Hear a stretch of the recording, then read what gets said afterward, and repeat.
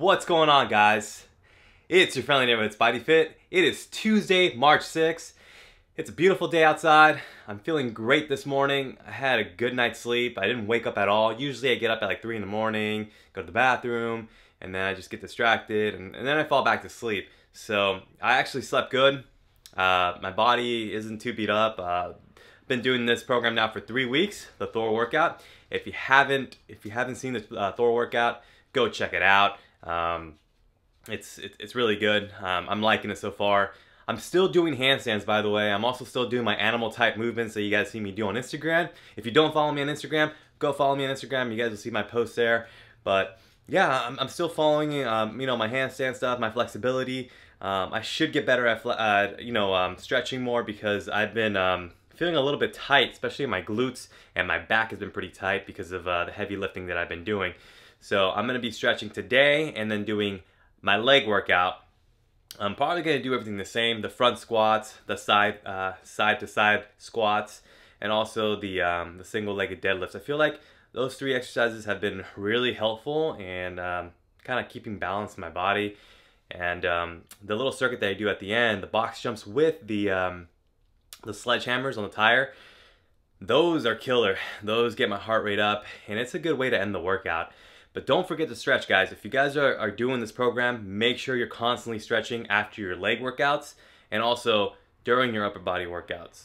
So comment down below. Let me know how you are all feeling and if you are actually doing the program. If you are, hit the thumbs up and comment down, and I'll try to help you with any questions that you may have. Staying hydrated during your workouts and after your workouts will allow you to build more muscle, keep those muscles nice and round, nice and full, give you more definition at the gym, and just give you crazy pumps when you're lifting. So make sure you're staying hydrated. I drink 1.5 gallons, so you guys do the math on how much you actually need. Sometimes I drink 2 gallons. It just depends on how much I'm lifting that day and how active I am that day. All right, getting started with the warm-up.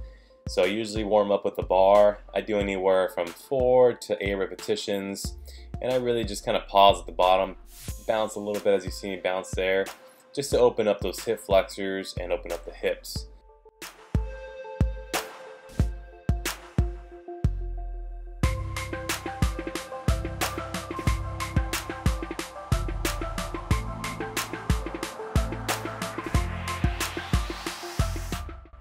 So after I do all the animal type movements and warming up with the bar, I usually start with some weight on there. Right now I have a 45 on each side, and the barbell weighs about 40 pounds. So I'm going to do anywhere from 3 to 5 repetitions, nice and slow, pausing at the bottom for a brief second and coming back up. After that, I'm just going to add some weight and do anywhere from 4 to 5 repetitions and anywhere from 4 to 5 sets.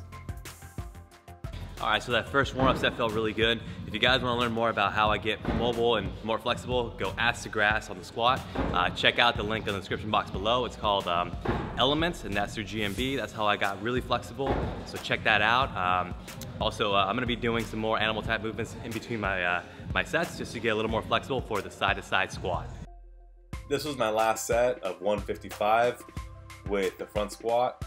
I was able to do 5 sets of this. I think the next set I will add 5 pounds, so it'd be 160, and I'll continue to do anywhere from 4 to 5 sets of the front squat. I personally like this exercise because it keeps you upright, corrects your posture, and it keeps everything in line, and it also develops a six-pack, so try it out, guys. So now we're doing a little isolation movement here with a single-legged deadlift, really focusing on the right side right now. Ankle stability, hip stability, core stability, everything. It just really addresses your posture by pulling your shoulder blades back. Notice how my shoulders are back. They're not traveling forward. I'm going to show you in a different angle here, going to my left side. I started doing this exercise a while back because of my Achilles injury. I felt that I really needed to develop more strength on my left ankle and just my left side in general because I was out of commission for about 7 months. So this is a wonderful exercise for any athletic person who's really into any type of sport. It's going to develop strength, stability, and actually flexibility, because as you can see here, I'm pushing my hips back, which is stretching the hamstrings, and it's also working the entire backside of my body. This is an exercise that's very similar to the single-legged deadlift because it addresses both hip flexibility, ankle stability, ankle flexibility, and also strength. So keep doing this movement, guys. Add it to your routine. I personally like it. It's very challenging, and I'm showing you different ways of doing it here.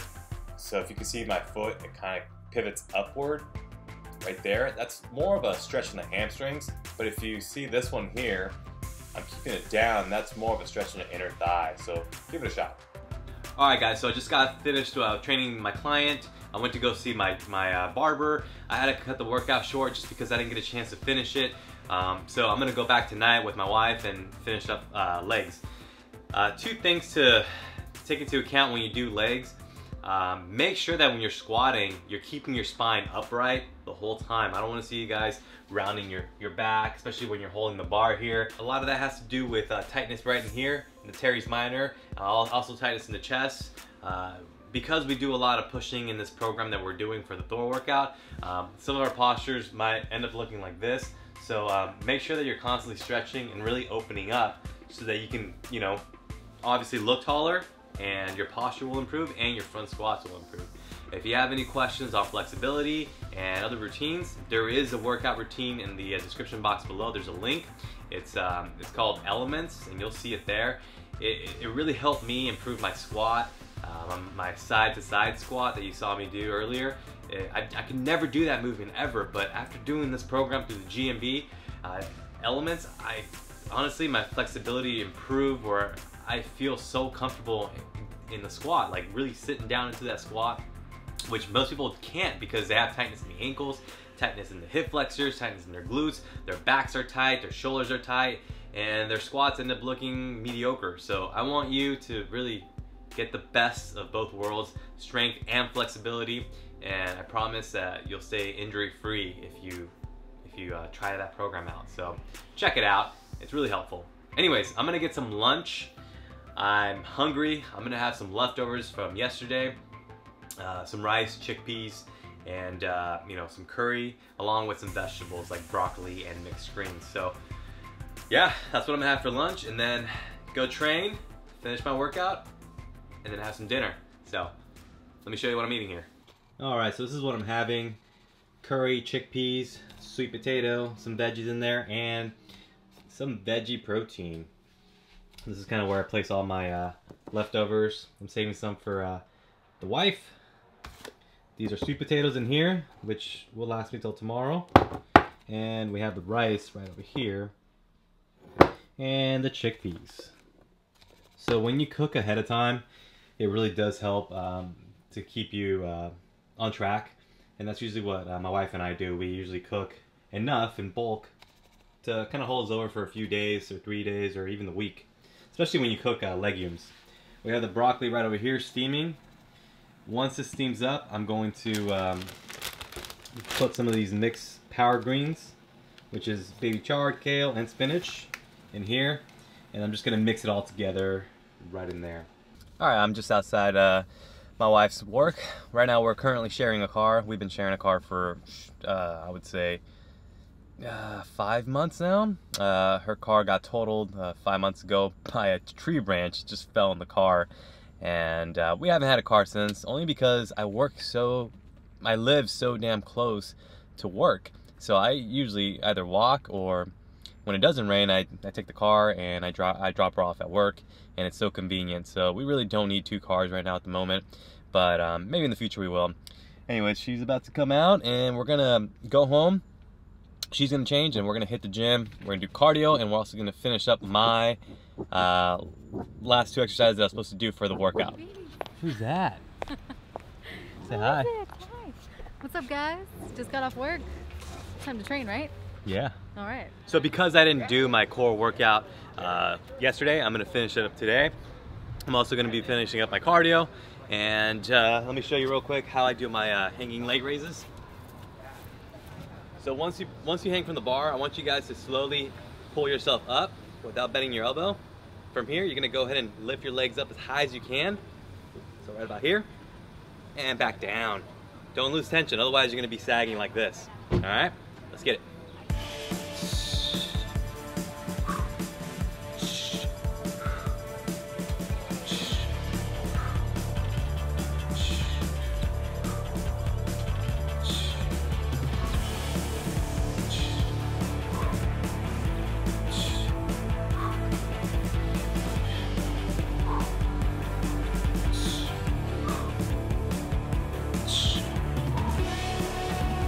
So you want to do anywhere from 5 to 10 to 15 repetitions, basically till failure. When I first started, I could only do like 6 or 8. Now I'm actually getting better, and my shoulder mobility is getting better because I'm able to really open up as I'm doing it.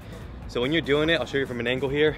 If you're here and you're pulling the bar and you're lifting your legs up and you're doing this, then you're doing it wrong, because now you're not engaging your abdominal muscles. You're engaging your hip flexors, and now you're using your lower back to like propel you forward, and we don't want that. We want to make sure that you're using your core to really activate the lower abdominal area. You want to be here. So here, pull yourself forward without pulling your neck, and then from here, just really focus on lifting your legs up as high as you can and bring them back down. You don't want to swing. All right, so we're doing 4 rounds, 10 on each arm, sledgehammers, and then we're doing 20 seconds on the air dyne. 1 minute rest and repeat.